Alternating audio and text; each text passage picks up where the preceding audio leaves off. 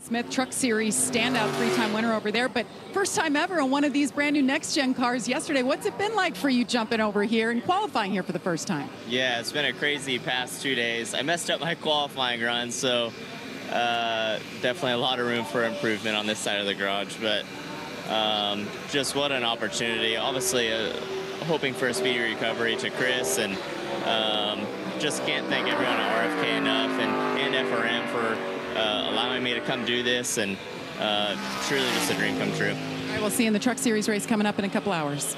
Yeah, he'll start on the outside.